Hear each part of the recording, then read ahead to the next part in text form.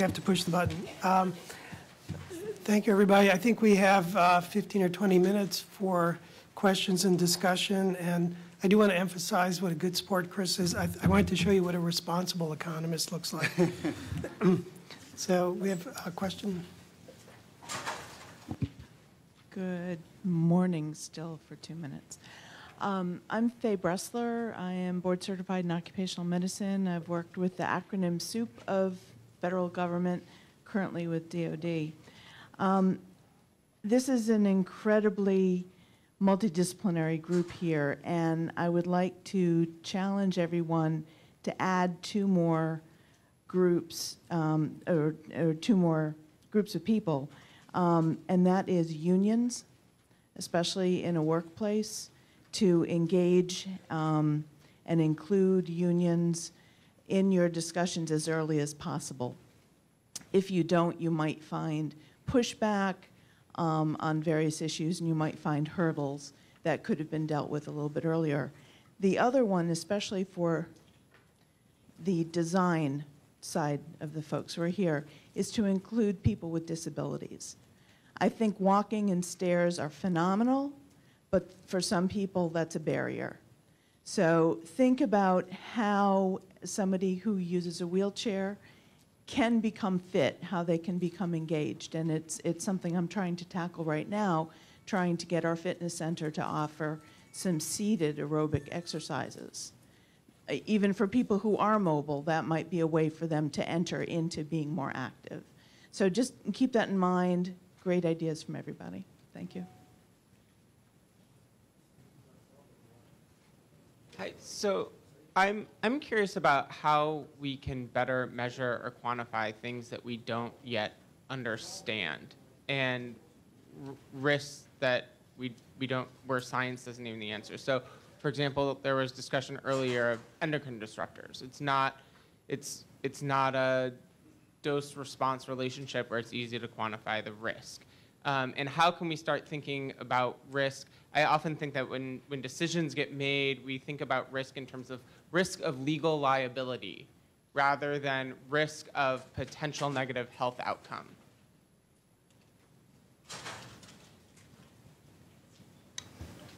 I guess as the non-doctor, I'll dive in. Well, I think the thing that we need to get the idea across that there are human health baselines that can be established through research that don't require a lot of discussion, that should lead to design choices that avoid the question altogether.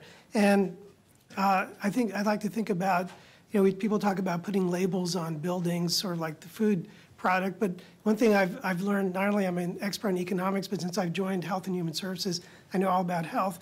And one of the things that has impressed me is the informed consent process. And before you experiment on human subjects, you have to explain to them what you're going to be doing, what the outcomes might be, what positive, negative effects, and you get their permission. Well, I think if designers got the permission of the people who occupy their buildings, informed them of all these possible outcomes, it would change the way designers think, it would change the way they talk to the manufacturers and suppliers, because I'm pretty sure no one is doing this on purpose. And I think that the whole ideas of green chemistry is you take a step back and you say, in general, endocrine disruptors are bad, except when you're dealing with, like maybe rodents or something. Well, maybe not. But these are the kinds of things that we can begin to go down the list and say, I don't want these things in my building for starters.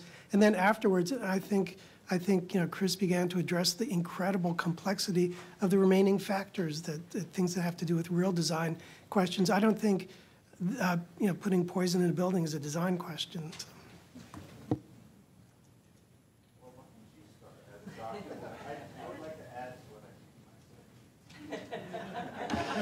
Okay. My response, and actually Anthony and I were talking about this last night, there's many answers to that question. But I think one of them, as we discussed, was this idea that I think we probably should not presuppose what all the health impacts will be, but that we still can do a pretty good job of coming up with good metrics that we can be gathering now that are important and measurable now. So like the example that I brought up to you last night was things like the Framingham study or things like that, these really famous, longitudinal studies where did they know that the Framingham study was going to end up being used to analyze social networks and social contagion of obesity in a population? No, they didn't. But it was useful for that. They were able to see that. They didn't, even the whole epidemic of obesity wasn't necessarily as, it wasn't obvious when that was started. So my point is, I think instead of always having a perfect, endpoint design, I think we can still do a pretty good job of coming up with kind of near-term things that are measurable that do a pretty good job of getting to more distal outcomes, if that's not too much jargony language. Well, I would just like to add that, if someone is, requires a cost-benefit analysis to make the decision, they're not on the leading edge of innovation and really kind of just doing what makes sense. We want to design things that make sense. What I would appeal is that you measure what you have to start with, the health of the folks in your building to start with, or some of the other programs. I mean, maybe you were talking about that earlier, and I think Brooks, you talked about the partnership with MIT. Measure what you have to start with. That's our baseline, and so then the economists get all excited about what you have and what the change is, and then we can use that to with our megaphone of benefit cost analysis for everybody else who needs that to move forward. A quick statement on that, and Matt had up on one of his slides all the different tools that we now have to measure activity, and I've got my little Nike fuel band on here that shows I haven't done much activity today sitting in the audience, although standing up did help a little bit. So I agree with you that we don't know all the things we should be measuring, and those will be revealed over time, but there are some things we clearly can measure, like physical activity. We can do pretty well at it. We have a lot of different tools, and we know physical activity improves much of health and reduces chronic disease. So some things that are pretty simple to be done can be done now. One add-on to that would be the fuel band and all these different tools. There's a perfect example. Like, I think we need to make sure at this early stage that we ask the right big questions that we actually want to know, not immediately tying them to available data sources today, but I think we should be like, what would you actually want to know if you were just a real decision maker? And then throw it out to innovators because Google, Anthony can't even tell me all the things that tools that might be available in a year that could solve issues that we think are insurmountable today from a surveillance standpoint. I was going to make a comment about well, there are two comments. One is metrics that we have available are just not known to traditional physicians so much. And the heart rate variability testing we use every day in my office. And I think there are no traditional physicians that measure heart rate variability on every patient. And ideally, if you knew that people who crossed your arms, crossed your legs, leaned to the side, they've got problems maintaining heart rate at a stable value when they stand up.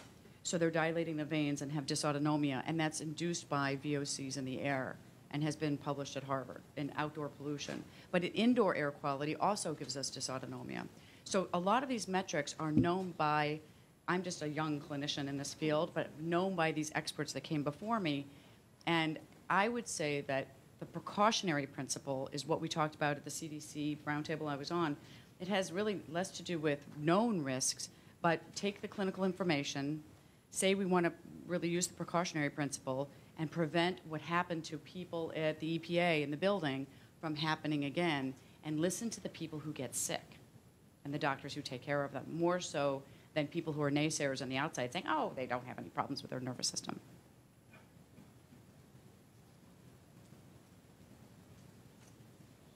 Hi, my name is Lorna Rosenberg. I'm with the EPA Mid-Atlantic office out of Philadelphia, and I came down for today. I'm thrilled to be here, but I wanted to make you all aware of something exciting that happened yesterday, which is yesterday, if you're not aware, the Green Ribbon Schools were announced, which is a partnership between the EPA, the Department of Education, and also the Council on Environmental Quality. And this year there were 78 honorees, 64 school districts, 64 schools, and 14 school districts that were winners, including where we are right now, Montgomery County. A school district was an honoree for Green Ribbon certification. What does that mean? It means excellence in building operations and maintenance and design. It means excellence in health and fitness, and it also means excellence in sustainability and environmental education.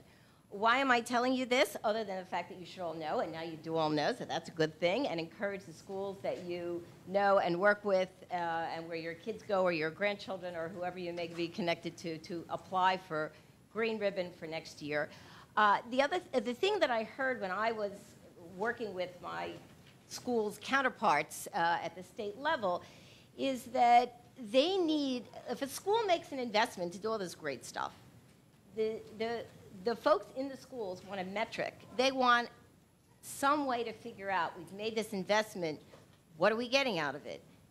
How can we somehow report back to our taxpayers, our stakeholders, and everybody else for enthusiastic children that are gardening and walking more and being in healthy, clean environments? How can we give them some assessment tool to be able to figure out what that is and report it back? And it's critical if we want to keep folks interested in this, because otherwise they're going to say, all right, that was good, but we'll move on to the next thing. So I'll take your responses.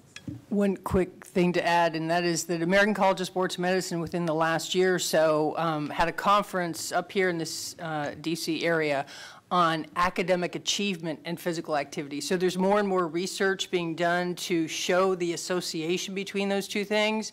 But communicate, it's the trickle Right, down. right. No, I know. But just another metric that could be looked at in addition to some of the other health indicators or physical activity. No.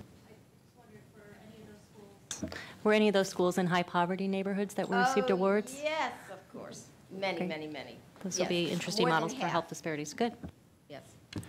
I would just like to reiterate the Green Ribbon School program is actually a really big deal because if we're thinking about motivating market change, the Department of Education, I'm very new to this realm, but it's never had health as a component of its mandate. And so by mentioning health as a specific pillar of being a Green Ribbon school, that has tremendous implications in terms of it being for a huge section of the built environment that has really well-known big health implications for children.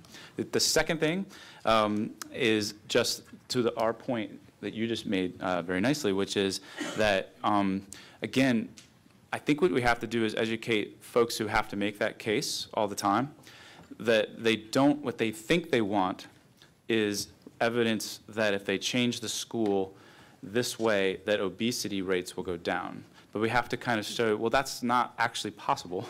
It's really hard, at least, in the short run. So focus instead on physical activity, which then, if you show us physical activity, we can then supply you with evidence that gets you to academic performance and health metrics and all these other things. So it's like figuring out what those, and those are also much more measurable things.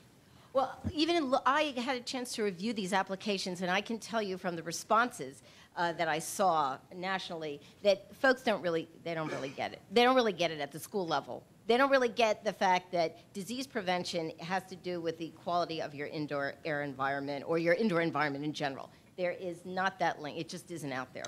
So, and if these folks, these are the Green Ribbon winners, hello. So we need to really work with them to make that aware. Okay. But I'd like to sort of go back to my point as well, though, that everyone is always looking for this precise dollar benefit that they can go back to the Board of Education and so on. And it reminds me of, well, several things. One is that they could show, real positive training skills, earning money if they had trained the kids to sort coal like kids used to do and, bring home some money. And, that's something that they can quantify easily.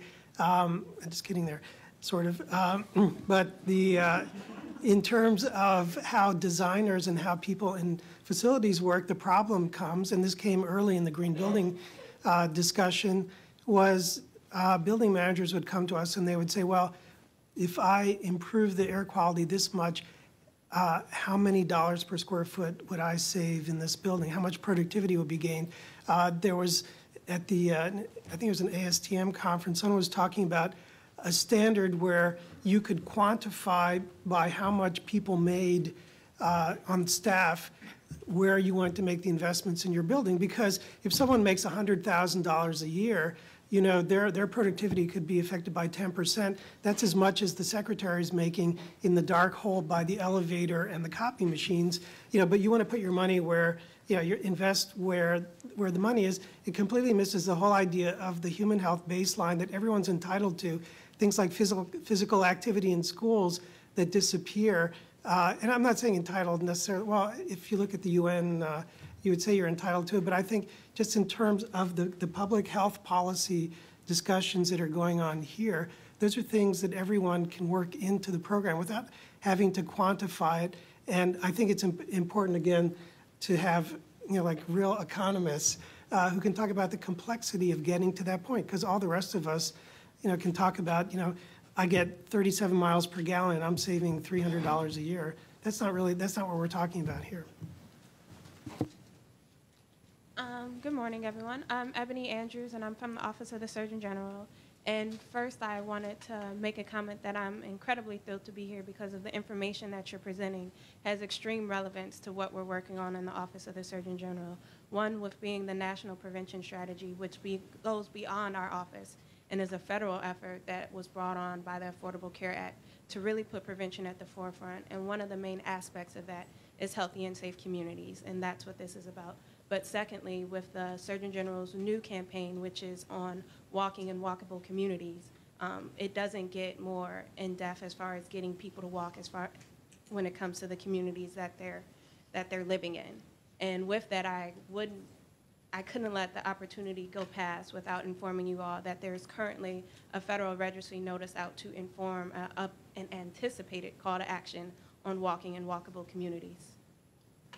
And by that you mean there's a specific, it's a public comment period, isn't that correct? Which Yeah. I think everybody's probably gotten these emails, but this room should probably take 5 minutes before we all leave and comment, because you know, if anyone has something to say, this room does. I'm sorry? Great. So I just wanted to kind of leave you with a challenge. So when I look up there, I see some great innovators. And I remember being at conferences, you know, 5 years ago saying, who's going to make the tool that takes us to market? Who's going to come with some weapons to say, we're up to good stuff, but how do we actually take this to market? And I was so impressed to see each one of you say, here's a tool. Here's how we've used it, and it's getting there, and we're talking the language. But I would actually challenge you, as we look at some other analogies of how we've strategized in the market, is that when you're talking about the market, you're still talking about the building scale, the owners, the developers. We're not talking about consumers, who we know is critical to markets, and this sort of empowerment level of the consumer. And I was thinking about direct-to-patient advertising on television, and this sort of empowerment to say, I don't live in a healthy environment. My hospital is not a healthy environment, and we're starting to get there on that one. But trying to take the innovators, because I know each one of you are at the table with the business owners and at the table with really interested parties, and say, now that we've innovated to a tool for the high level kind of consumers, how do we start to empower all consumers so that it sort of works top down and bottom up? I think that's a great comment. I'm really glad you said that, because I think we need the public demand for some of these things to happen. And the analogy I would give is smoking.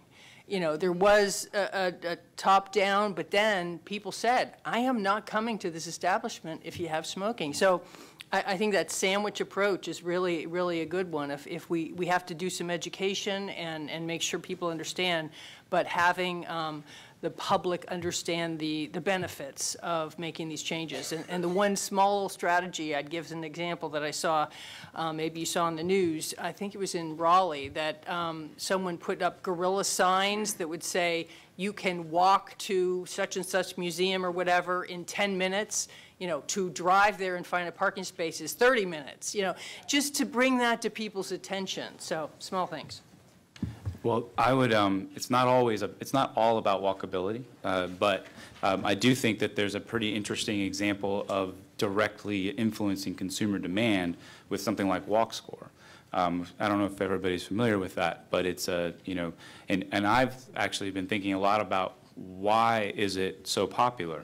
Because I think if, as academic physical activity researchers, and if, to be honest, the walk score itself would tell you it's not the perfect walkability index, but it is actually has achieved market value to the point where real estate agents will pay to have walk scores, if they're good, associated with their MLS listing. So it's right front and center, and it has now you know, Brookings has done a big evaluation of it, and CEO for Cities have done literal analyses showing that you can quantify changes in market value based on a type of measure of walkability. So is that perfect? Is that the only one? I don't know, but what I've been trying to your point, been trying to think about some of these metrics that have worked and have made consumers a bit more engaged and and what makes those work? What are the essential elements?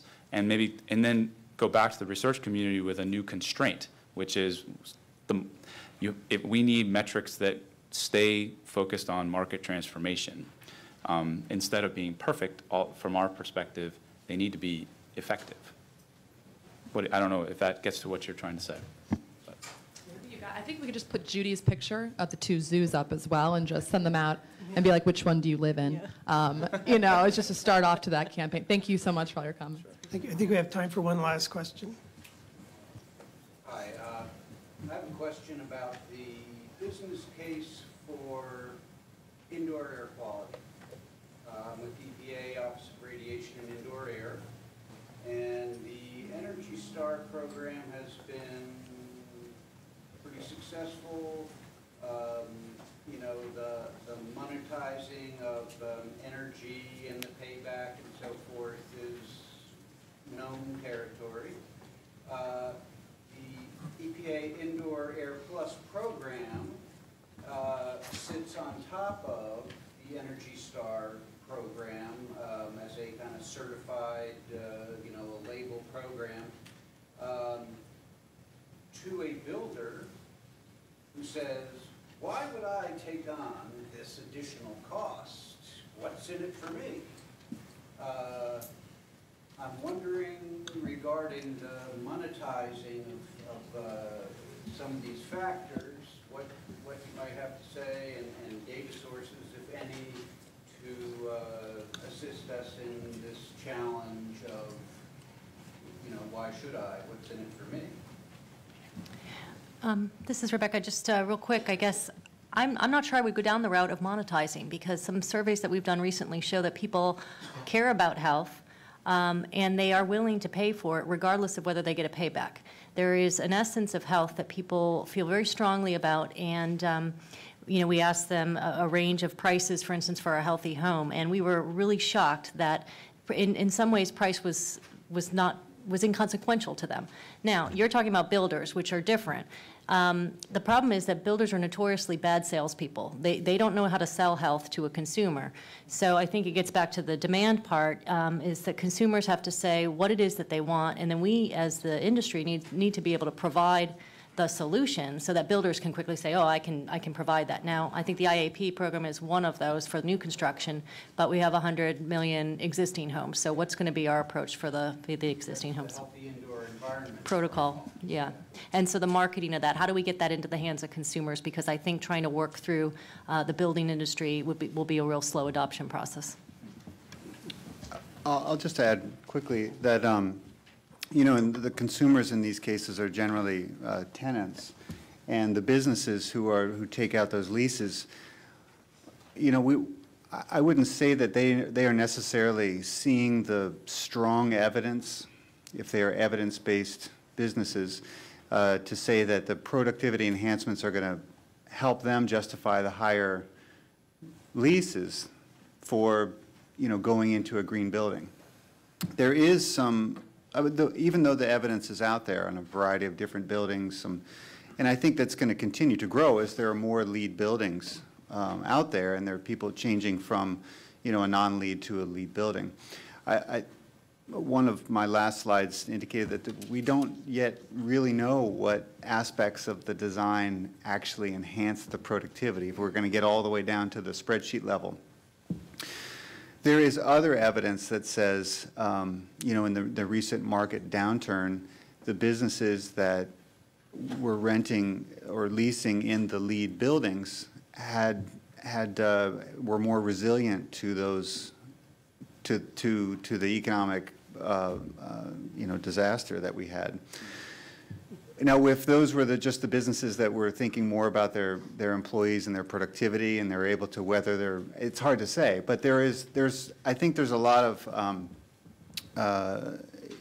you know, kind of pieces of data that you can kind of put together if you're a business thinking about why you're going to move into a LEED designed or LEED standard building. Or so, build one. Pardon? Or build one. Or build one. Yeah, I mean, if you're doing that for your employees. And I think that if you're going to build one, then you probably have a wider mandate, and you're you know, much more interested in saying, you know, this kind of evidence, even if it's uncertain or there's a lot of uncertainty with it, this could apply to me. But if you're a developer, it's probably a harder case to make because they need to sell that productivity enhancement. And some developers get it. Some property managers get it. There's a great story of the Empire State Building going through some dramatic renovations that Jones Lang LaSalle is the manager of that. And so there were a number of different innovations and ways of bringing down the cost but enhancing the value of that building. So I mean, there's evidence out there. And I think there are market innovators who are going to do it because it makes sense and because they know that there are some businesses that want to be in those buildings. I would add to that. I would also, we're talking about the private sector, but the government is supposed to lead by example. And I think that this is something that we can do voluntarily. I have to say, I wasn't aware of this standard they were talking about, but there's an executive order, actually a law that mandates Energy Star buildings for federal government use, including lease buildings. And getting a standard like that into the way that the government goes about getting space would be, you know, a step to lead the way. So, all right, thank you. I think Charles has a few words.